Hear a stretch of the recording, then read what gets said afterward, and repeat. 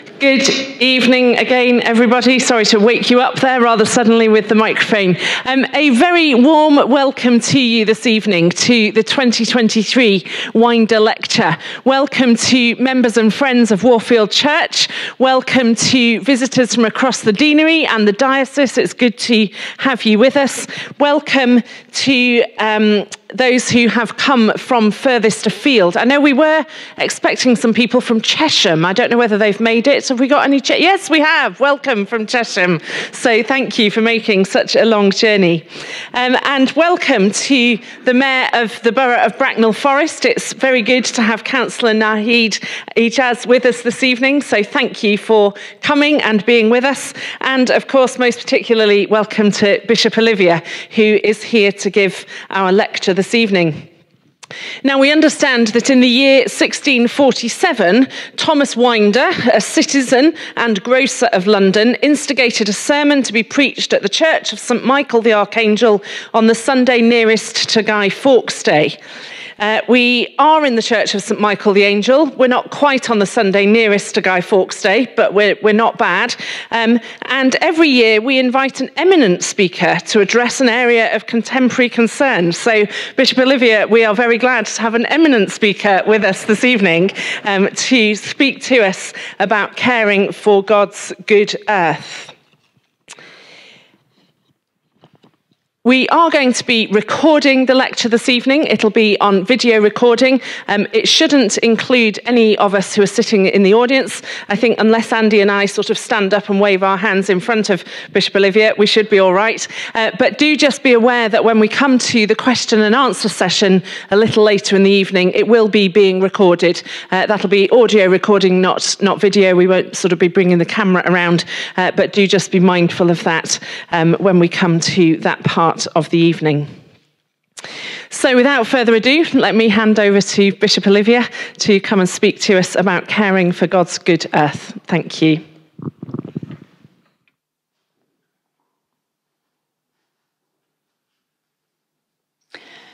Well, good evening, everybody. That's all right, we'll adjust that. Thank you very much indeed for coming out this evening. I always think that this particular night of the year, the night after the clocks go back, is one in which I have the instinct to hunker down with some hot chocolate and just never go out again. Because I'm really impressed by the number of people that are here this evening. It's very good of you to come. Some of you may have heard me speak before on this subject. Some of what I'm going to say will probably be what you've heard before. Because there isn't an awful lot new to say about it, but we do need to keep saying it. And I will try to speak without too much repetition, hesitation, or deviation. So what I'm going to do is to speak, I think, for about 40 minutes, to give you some thoughts about the climate and wider environmental crisis that we're in, to think about how we got here, what spiritual challenges lie at the root of it, and what we need to pay attention to in order that we can get out of it and continue to flourish as human beings.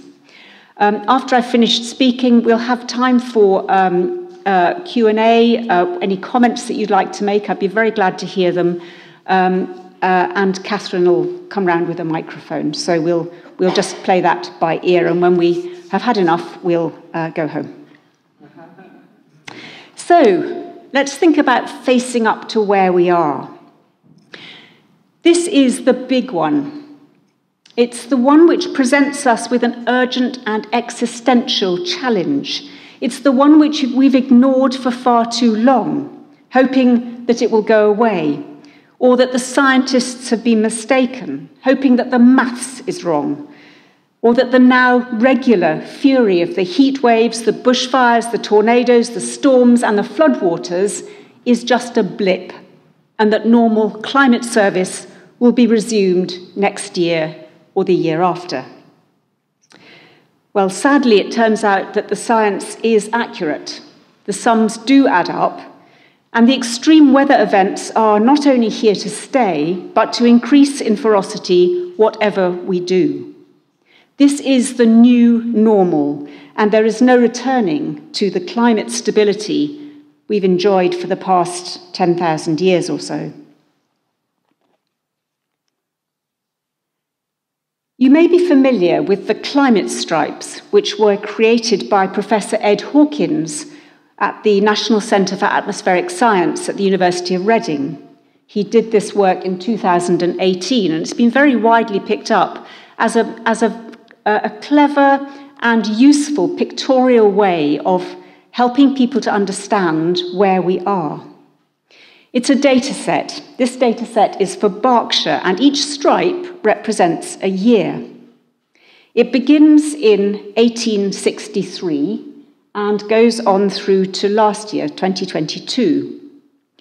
The blue stripes show years in which the average temperature for the year has been below the average temperature for the whole period. And the red stripes show years in which the average temperature for that year has been above the average temperature for the whole period. And where the stripes start to turn red is the year 1990. The last stripe, as I said, is for 2022, a year in which the UK saw temperatures of more than 40 degrees for the first time. Last year, we were in a La Niña phase in the Pacific, which helped to hold the temperatures down.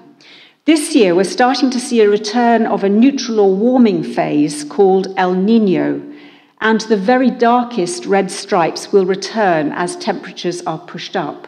We won't have seen the full effects of the El Niño this year, but it will start to really kick in next year. Professor Hawkins says this: "The message is clear. Excess heat is building up across the planet at a rate unprecedented in the history of humanity. If you think how hot 2022 was, and then realise that those 12 months will likely be one of the coolest years of the rest of our lives, we will regret not having acted sooner on these warnings." I'll say some more about the scale and scope of the crisis that we're in a minute. But first, I want to say something about common responsibility and social cohesion.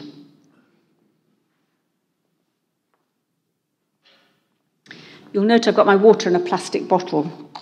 I've had this bottle for about 7 years, so it's doing good service.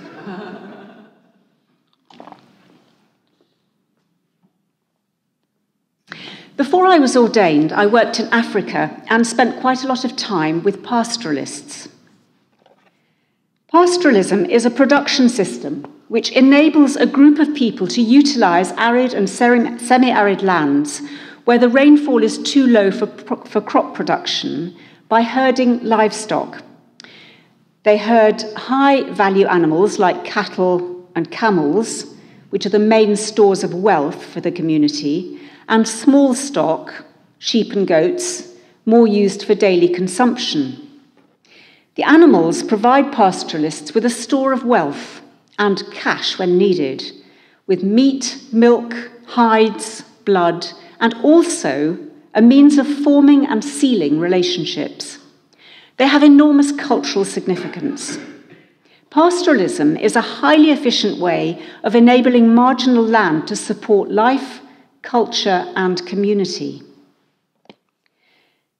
Now, pastoralism depends on common access to grazing and common access to permanent water sources for use in the dry season. If these are available and accessible, then it is possible to exploit a vast area of grazing during the wet season. But if the dry season water becomes unavailable because it's been privatised, for example, then the system collapses. This period of my life was formative for me because it brought me into close touch with the land, the environment, the essentials of life and community, of fragility and strength, and the whole notion of what it means for a group of people, a community, a society, a nation, a world, to utilise a common, one might say God-given, resource in such a way that everybody benefits. And it made me aware of the dangers which individual selfishness or self-interest can pose to the common good.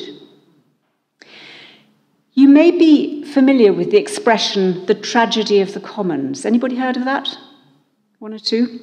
It was first coined in 1833 by a man called William Lloyd, who focused on the problem of overuse of English common land, where villagers graze their cows. For each additional animal, a villager could receive additional benefits, while the whole group shared the resulting damage to the common. And if all the villagers made individually rational decisions, the common could be depleted or even destroyed to the detriment of everyone.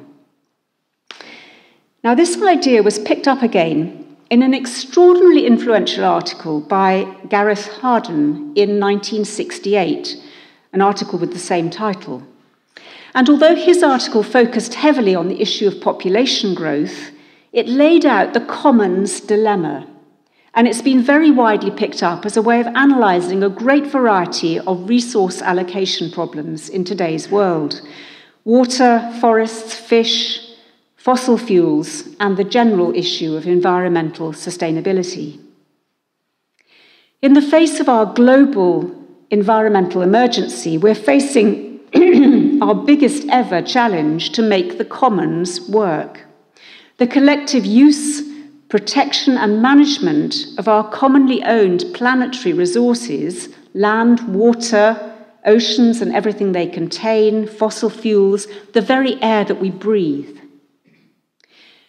Now, the thing about the commons is that it is perfectly possible for a group of people to use a commonly held resource in a sustainable way, as the nomadic pastoralists of Africa have done for centuries, regardless of what economic theory would have us believe about our drive towards individual self-interest.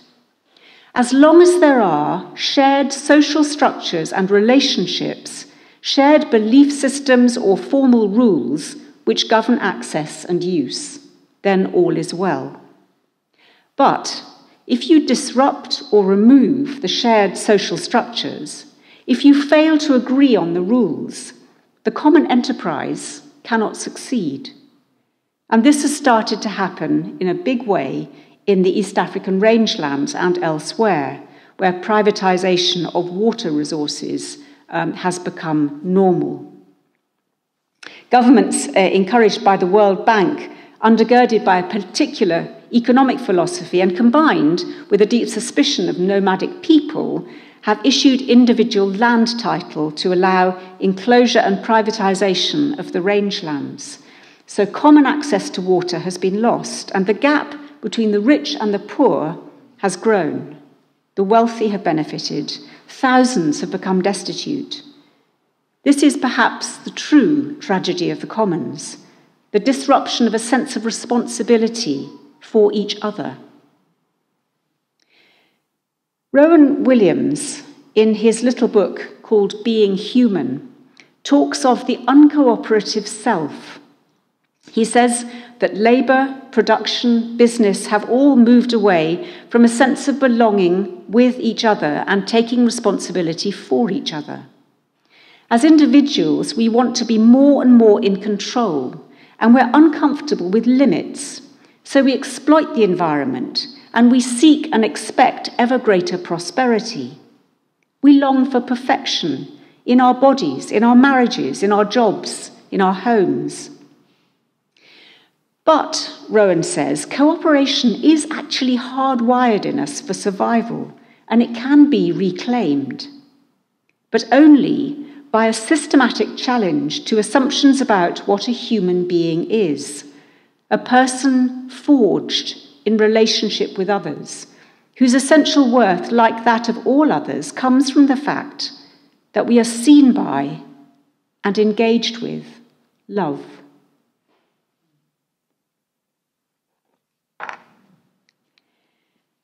The sense of being a person in and through our relationship with others is at the heart of the concept of Ubuntu, which you'll be very familiar with, I'm sure. I exist in and through you. A person is a person through other people. Ubuntu has its roots in the idea of community as one of the building blocks of society. It suggests common humanity, oneness, shared interest, empathy, concern, love. Without love, we are nothing.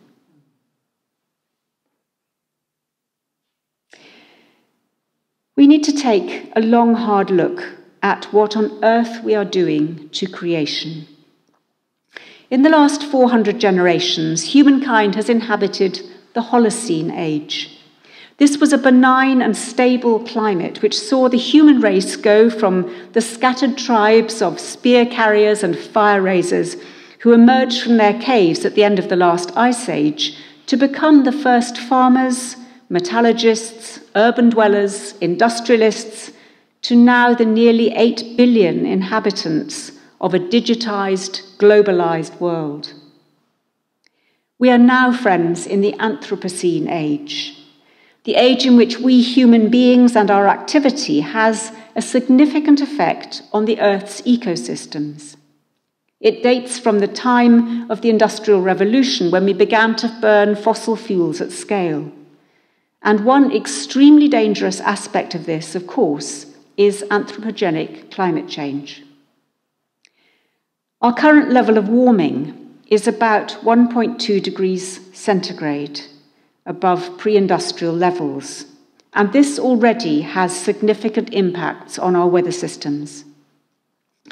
The International Panel for Climate Change, IPCC, has issued a series of reports, and its projections about what happens when we pass 1.5 degrees and head towards 2 degrees signal severe and widespread impacts. Limiting warming to 1.5 degrees, which we must do if we are able to avoid irreversible change, would require us to halve our global carbon emissions by 2030 and achieve net zero emissions by 2050. But 1.5 degrees as a target is on life support, as Alok Sharma put it at the COP26 2 years ago. And indeed, this year, the World Meteorological Office issued a report that projected a significant likelihood, 66%, that the world would exceed 1.5 degrees Celsius in the next 4 years. Our action to date on this has been, quite frankly, feeble, and our inaction has been entrenched. We seem to be spectacularly hidebound by our determination that nothing should get in the way of me living my life as I want to. And there's now a very real danger of runaway warming as a series of tipping points are reached and surpassed, and the feedback loops take over. There's very strong evidence that this is starting to happen. The acceleration of melting ice at the poles is destabilizing the great ice sheets, causing sea levels to rise by several meters over a few decades. And this is going to happen whatever we do. The melting ice interrupts the North Atlantic Ocean circulation, which then alters global weather patterns, including the Gulf Stream, which warms our islands, and ultimately switches off the Asian monsoon season. And as the land warms in the polar regions, frozen methane, which is a greenhouse gas far more potent than carbon dioxide, will bubble up out of the melting Siberian permafrost in volumes which will raise the global temperatures by several more degrees. This is potentially a disaster for the human race and for many other species. And it's not a natural disaster. It's one caused by human agency. All over the world, people are already being forced to reassess the viability of the places they call home. The low-lying islands are the first to face this reality. Already some have been submerged by rising seas, and the people who live on them have been forced to leave their homes and move to other places. We all have our light bulb moments on these issues. My most recent one was hearing that the Amazon, the lungs of the planet, is now a net emitter of carbon dioxide. The effects of our abuse on the commons of the planet, the air, the water, the soil, the forests, the oceans, is now apparent to all of us. Whether we live in a part of the world where toxic smog hits us in the face every time we step outside, or where the countryside surrounding us for miles is charred and smoking, or where houses and whole villages are swept away by torrential floodwaters or mudslides, or where we cannot grow our staple crops through the absence of rainfall, or where extreme heat and the wet bulb effect is actually hazardous to human life. Wherever, we are no longer in any kind of ignorant bubble. Let's talk about biodiversity. Climate warming is, of course, part of a much greater crisis. Biodiversity is essential to human survival. The biodiversity of our planet is the result of 3.8 billion years of evolution. The UN's 2019 Global Assessment Report on Biodiversity, which is one of the most comprehensive studies of the health of the planet ever conducted, tells us that due to the human impact on the environment in the past half-century, the Earth's biodiversity has suffered a catastrophic decline unprecedented in human history. We are headed for a sixth mass extinction. In the last half-century, here are some shocking statistics coming up, I warn you. In the last half-century, about 50% of the world's animals have been lost. Of all the mammals left on Earth, only 4% are now wild mammals, 36% are humans, and a whopping 60% are now livestock. 70% of all the bird biomass on the planet is now made up of poultry. More than 40% of insect species are declining, and a third are endangered. And, by the way, 3/4 of the crop types we grow rely on insect pollination. We are in an age where our impact as a species is having a catastrophic effect on the species we share this planet with. And the irony of this is that we need this biodiversity to ensure our own flourishing. We rely on nature far more than we know or admit, for food, for building materials, for warmth, for textiles, for the active ingredients in medicines, and much, much more. And there are other vital functions that nature provides: the filtering of air and water, the enrichment of soil, and protection against floods. Our human existence in the current age is at serious risk because of our increasingly rapid destruction of the very systems that support life on Earth. Unfortunately, all too often we forget what nature gives us. In our industrialized societies, biodiversity is something simply taken for granted and seen as something free and eternal.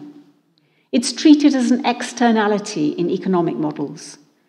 But the reality is that because of the way that we now live, many human activities are posing a major threat to thousands of species through the destruction and fragmentation of their habitats, through pollution of air, water, and land, overfishing, overuse of forests and agricultural land, the introduction of non-native species, and of course, the release of increasing amounts of greenhouse gases that cause climate change. Now, we are not, as many of us would like to think, a species which stands at the apex of a pyramid of creation. We're in fact an integral part of a highly sophisticated web of life on Earth, which operates as a complex adaptive system. What happens in one part of it impacts all of the other parts, for good or ill, and some of these impacts are not immediately apparent. Our human actions in the last half-century have largely been for ill, and it doesn't take us long to see that many of the pressures which we're subjecting the system to are in fact symptoms of a wide and deep set of issues: unsustainable patterns of consumption, demographic change, globalization, and, I would suggest, a deep, deep spiritual crisis. The challenge we face is not simply a technological one. Part of its solution may emerge from technology and scientific advancement, But listen to the words of Gus Speth, the former dean of Yale School of Forestry and Environmental Studies. These words are now much quoted, and you may well have heard them before. Gus Speth said, "I used to think that the top environmental problems were biodiversity loss, ecosystem collapse, and climate change. I thought that with 30 years of good science, we could address these problems. But I was wrong. The top environmental problems are selfishness, greed, and apathy. And we scientists don't know how to deal with this. What we need is a spiritual and cultural transformation." Interesting words coming from a scientist. I would suggest that we are here because we've become separated from, alienated from, the rest of creation that surrounds us. We've come to treat it as us and them, or us and it. We've lost sight of the integrated nature of things. I consider myself to have been hugely fortunate to spend several years in Africa, living in a mud hut with no running water and a long drop out the back, eating a very simple, repetitive diet, which was already much richer than that of the people around me, and witnessing at first hand a deep connection, which is both practical and spiritual, between people and their land. If you meet someone in the streets of Nairobi, for example, and ask where their home is, they won't tell you about the shack in the township on the edge of the city. They'll tell you where their land is, their shamba, or where their animals are. It's where their maize crop is growing. It's where their relatives are buried. They may live in the city, but it's not their home. And for those living in the rural areas, they know that if you don't plant, or the rain doesn't fall, or the insects get out of control, or the goats get in, then you won't eat. At the COP26 in Glasgow, which I attended in 2021, as generally in global conversations, the voices and the wisdom of Indigenous people struggle to be heard. But these voices are vital to our health. They are profound and prophetic. They are deeply connected to and integrated with the natural world. I listened to an Aboriginal pastor, an Anglican priest, telling of how white people have treated his people, have displaced them from their land, have separated children from their parents, have forced them into re-education into Western ways, have denigrated their culture and their spirituality, and of how his people still walk backwards into the future, bringing with them the wisdom and understanding drawn from 60,000 years of deep connection with the living world, ignored, discounted, scorned even. We, in the so-called developed economies, simply don't understand this sense of connection with the natural environment, and it makes it hard for us to connect emotionally with its riches and its fragility.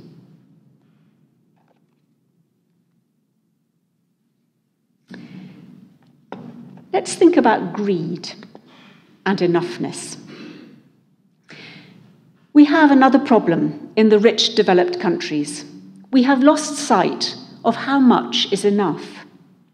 We have been programmed, especially in the years since the Second World War, to want more and more stuff, to compare ourselves with others, to keep up with the Joneses, to desire deeply the latest, smoothest, slickest, most pleasing item on the tech list, to discard our clothes, our gadgets, our toys, even our relationships without thought, and to replace them without calculation. We've lost our sense of contentment, and we have become highly individualized in the way that we live our lives and make our choices, ceasing to be aware of the impact our choices have on others and on our common humanity or on our world. Duncan Austin, an economist, in a fascinating essay written recently, traces the evolution of greed over the past 3 centuries from being a vice to being a virtue. In 1714, Bernard de Mandeville talked about the markets seemingly magical power to transmute the individual vice of greed into the virtue of greater good. Not only did the market have the power to neutralize greed, but it required greed as a multiplier of effective demand and hence the driver of the economy. De Mandeville was roundly condemned by his contemporary John Wesley, who considered him to be a latter-day Machiavelli. Of course, it wasn't just Wesley's deeply Christian soul which was disturbed by this movement of thought. Warnings against greed, against excessive pursuit of self-interest, go back centuries into our oldest written traditions and likely long before that into our evolutionary roots because of the unbalancing effect which greed has on our social relationships and on our resource base. Think back to the pastoralists and the issue of common land. 60 years after de Mandeville, Adam Smith softened these presentations and the vice of greed became self-love or self-interest. At the heart of this shift was a major cultural reappraisal of the character of greed. And over a relatively short period, human culture flipped from the narrative of greed is bad to an exciting new hypothesis that greed might be okay. And over time, that conviction has grown. And today there is very little stigma associated with greed. We've been conditioned to want more than we need. When recession looms, we're often exhorted to consume more for the good of the economy, to get back to the high street, to eat out to help out, for example. The wealth accumulations of the very rich are excused by the entrenched narrative that presumes that the wealth that they have earned must be their fair share of the doubtless much greater value they've created for the economy. We have lost sight of the earlier understanding that warnings against greed constituted a very important balancing loop in the complex system of human society, the notion of jubilee. Inequality grows, the fabric of society strains, and of course, the effect on the environment becomes more and more visible and more dangerous to human existence. And that leads us, of course, to the issue of justice. The issue of justice lies at the heart of the discussions about the climate and wider environmental crisis. If we don't recognise this, then we won't be able to find the solutions. The cost of climate change is not evenly spread. The poorest populations are and will be those which are most affected. 70% of this population, according to the UN, are women, and a large percentage of those are younger women. The poorest countries in the world, which did almost nothing to create the crisis, which haven't developed their economies using vast quantities of fossil fuels, and which are now trying to develop their economies and raise the standards of living for their populations, they do not have the economic resources either to pay for mitigation or adaptation measures or to compensate for the loss and damage wrought by our decades of inaction.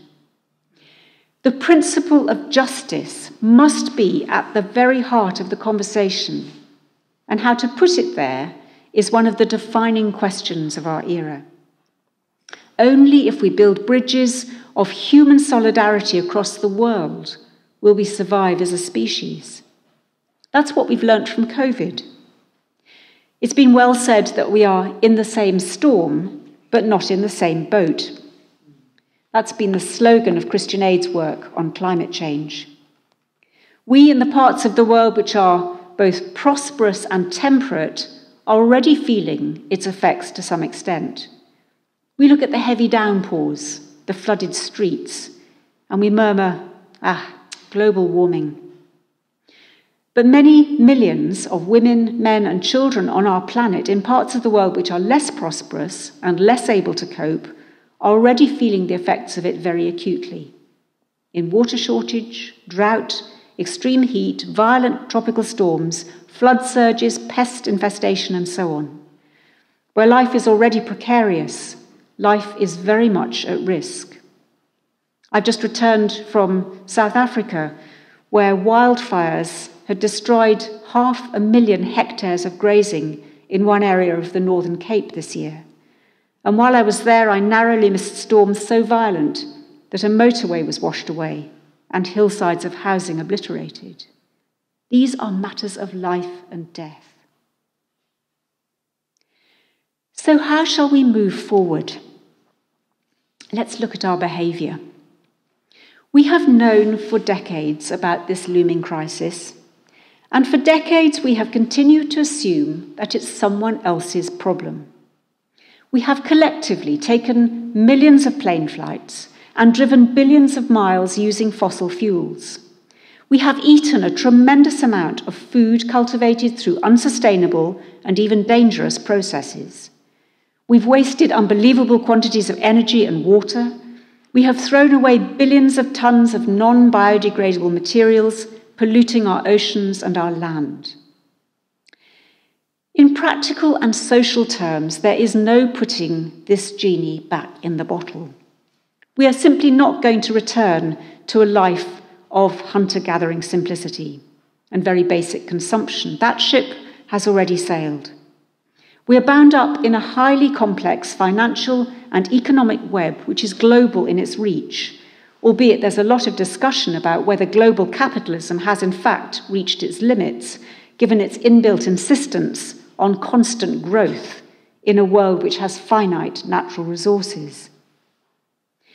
If you're interested, the economist Kate Raworth has proposed an economic model which has been widely picked up, known as donut economics. I don't know if anyone's heard of that.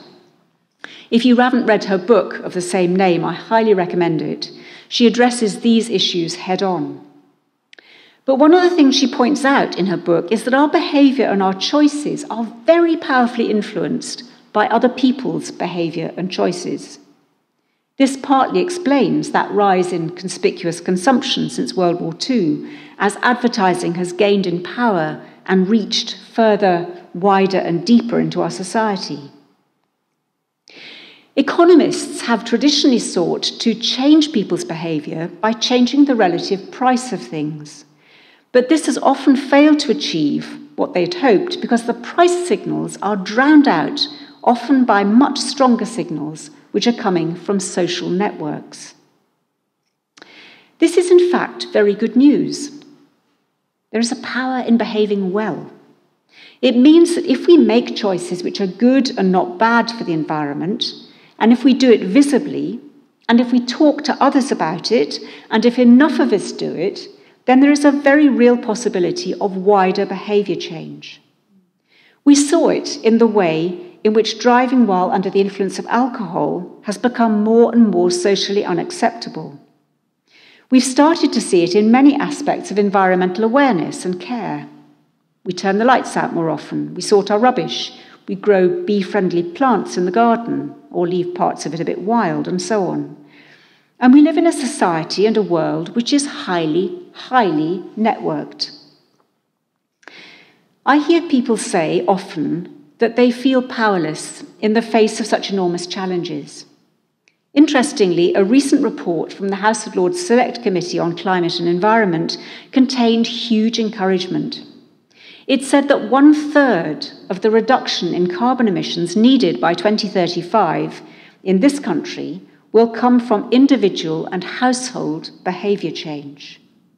That means that how we live does make a difference. And it means for each one of us that we need to know how much is enough. It means questioning whether we're excited by or revolted by Black Friday. It means systematically offsetting our carbon when we have to emit it. And it means changing the way that we live. So what's the role of our religious and our faith communities? We are citizens, each with a vote, those of us who are over 18. We are consumers who make decisions, and every day we make choices. We're also people of faith. In fact, 84% of the world's population belongs to a faith community. And religion has the power to appeal not only to our minds, but to our souls, which is where the change is most deeply needed. Some faith groups are deeply implicated in this crisis, and all have to be deeply implicated in the way out of it. What we need is a major infusion of energy to help faith groups inspire behavioural change for sustainable living, because every religion contains guidance about how we should live, and the faiths of the world are united in recognising the part that they can play. The mess that we're in is as a direct result of our human failings. We are beings who all too easily slip into greed, self-centeredness, lack of love and compassion, apathy, unwillingness to put anyone else but ourselves at the centre of our universe and of our existence. And often, sad to say, we only pay attention to the well-being of others when it doesn't actually take away anything from our own prosperity and enjoyment, when it doesn't actually cost us much. The challenges which we face are outside of us, but they start inside us. We have a sickness in our souls which needs to be faced, and the sooner we face up to it, the better. We need repentance. That means recognizing the sickness and turning around, turning away from it. We need to refocus on the biblical idea of stewardship of the earth, or care for creation. We need to etch onto our brains the line of the Lord's Prayer about daily bread.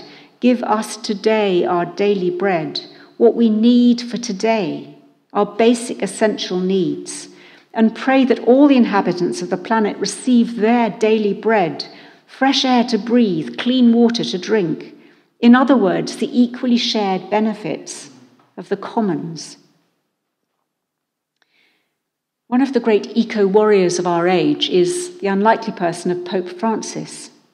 In 2015, he gave us the encyclical Laudato Si. I'm just going to quote from it. He said, "The external deserts in the world are growing because the internal deserts have become so vast. For this reason, the ecological crisis is also a summons to profound interior conversion. Living our vocation to be protectors of God's handiwork is not an optional or secondary aspect of our Christian experience."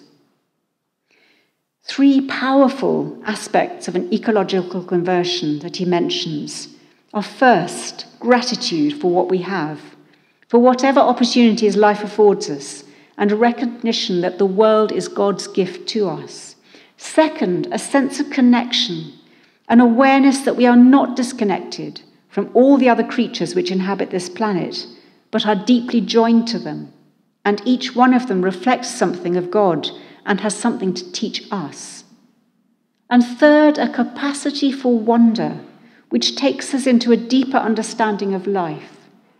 Nature, he says, is filled with words of love, but how can we listen to them amid constant noise, interminable and nerve-wracking distractions, or the cult of appearances? Pope Francis goes on to talk about an alternative understanding of how to live our lives, developing ways of living through which we can find the deep enjoyment of being free from obsession with consumption. This is not about what some of our politicians would like to call a hair shirt. It's a radical and positive move towards a freedom which most of us simply don't have. A realization that less really is more. The capacity to be happy with little. To adopt a simplicity which allows us to be more fully present and alive to each thing and each moment. Detached from what we possess and not sad for what we lack. Now, the virtues of sobriety and humility, which the Pope and other faith leaders point to as being the way to freedom and contentment and living life to the full, are, it has to be said, not viewed particularly favourably in our age. And yet their opposites, excess, greed, mastery, will inevitably lead us